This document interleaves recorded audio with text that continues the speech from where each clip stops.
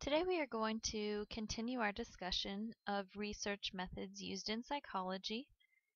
And yesterday we looked at experiments and correlational studies. Today we're going to look at the rest of these research methods. Again, something that you have to keep in mind is that researchers are going to choose a research method that is going to help them to best answer their research question. You're also going to see that at times, researchers are going to combine research methods as well. The first method that we're going to talk about today is naturalistic observation. Now, underline, circle, highlight that word natural. It's going to be really important. So naturalistic observation is a method where researchers are going to observe a subject in their natural setting. So naturalistic, natural setting. And then the big key here is without interfering. So an example of how this is used in animals, Jane Goodall, you might have heard of her in her research with chimps. She used naturalistic observation in observing chimps eat, play, mate, sleep. And again, they're in their natural surroundings. So that means that she didn't interact with them, she just observed them. An example of where naturalistic observation can be used with people. People can be observed in their workplaces, homes, playgrounds. If you remember back to our discussion on ethics in psychology, it has to be a public place, and otherwise then a person has to get informed consent. And again, so you're observing a subject without interfering. So if you're watching someone on a playground, that means that you cannot go and join in on the fun. Next, we have case studies. Case studies are going to be intensive study of a person or group.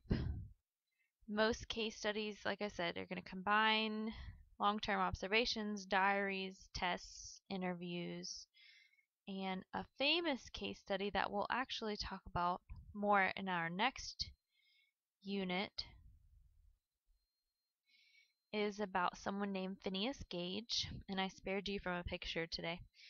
He was in a railroad accident. He was driving spikes for the railroad, and in an accident, the railroad spike was driven through his head, through his frontal lobe, so through his eye and up through the top of his head.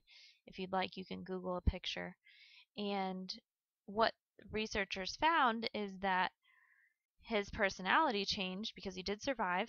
From before the accident to after the accident, his personality changed. And so that led them to believe that that frontal lobe governs our personality. So what's unique about a case study is that it can't be duplicated, usually a result of some type of accident or unique situation where researchers are going to take advantage of it and study it. Of course, we can't ask for participants to sign up to get a railroad spike driven through their head so that we can see what happens. So that's what makes a case study unique. Next, a survey. I think we're all pretty familiar with a survey. A survey could consist of interviews, so face-to-face interactions with people, or it could consist of questionnaires. So even if it was face-to-face, it would still remain anonymous. The people's names wouldn't be used, but they would still be asked the same questions in person as if they were taking it on a piece of paper. So an advantage of a survey is that a lot of data can be collected at one time. So an example of this is surveying teens about their attitudes on tobacco use. So people are going to have to report their attitudes. Next, looking at longitudinal studies. Here I want you to underline, circle, or highlight that word long. That's going to be important in the definition. Longitudinal studies, this is a research method in which one participant or a group of participants is studied over a long period of time. So it's the same person or the same group of people studied over a long period of time. See the longitudinal long? So again, the same participants are studied at various ages to determine age-related changes. So an example, and again, it's the same group of people. In this first study that happened in 1965, they worked with 20-year-old participants. In the next round, 20 years later, in study 2 in 1985, they again worked with the same participants now at 40 years old. And then in the third study, again 20 years later, the same participants are now 60 years old. So let's say they were looking at mental functioning of these same people. So how did their mental functioning compare to when they were 20, to when they were 40, to when they were 60? Another study that just came to mind is they can use longitudinal studies to study married couples. So how is this group of married couples doing on year 1 of their marriage? Okay, let's check back in with those same couples at year 5 and year 10 and measure things like satisfaction with a relationship and things like that. So same participants at different times. Now cross-sectional. Cross-sectional and longitudinal are often confused. I'm hoping to clear up any confusion. So cross-sectional is a method in which data is collected from specific age groups at one time. So if you've ever heard of taking a cross-section, that just means a slice where you can see different pieces in one place. So data is collected from specific age groups at one time.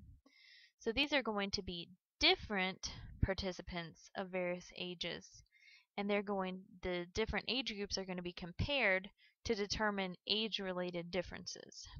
So let's say we are looking at the IQ scores of 20-year-olds, 40-year-olds, and 60-year-olds. So we're comparing the IQ scores of 20-year-olds, 40-year-olds, 60-year-olds. This is all done in one time, one specific time. So that would be, let's say that was in 2005. Where if we look at longitudinal, this is the same participants at different times. This one is different participants at one time. So they want to see how is the IQ score of a 20-year-old versus a 40-year-old versus a 60-year-old. As you can imagine, they want to see if there's any differences between these groups because they clearly have different life experiences, they have different education levels.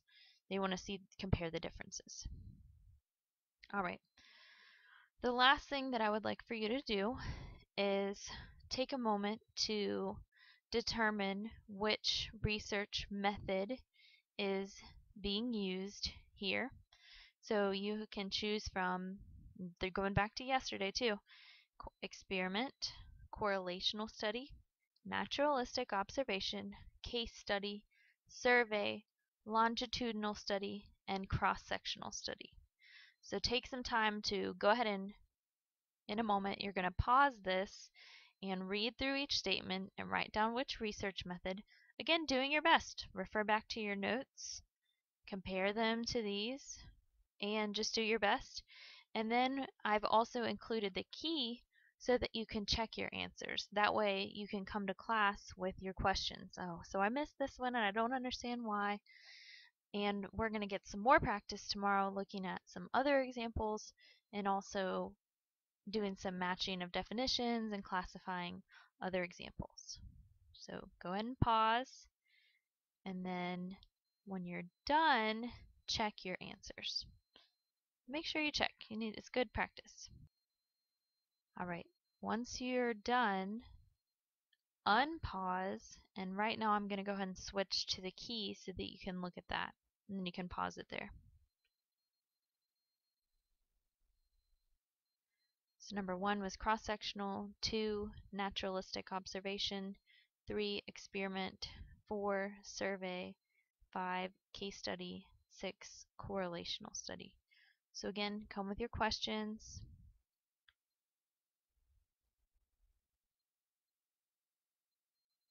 And you can pause this and check your answers. All right. Have a good night. Come with your questions.